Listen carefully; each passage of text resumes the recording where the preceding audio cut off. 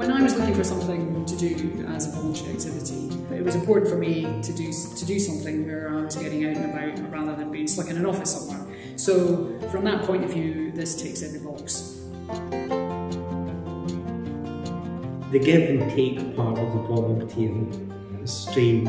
It's not what you think. You kind of get drawn in, you become more involved, and you think, you know what, I could do a bit more here. I think the most rewarding part is the social side of it for me. For some of these people, it becomes a big thing, and it brings back their confidence, which often is completely zero.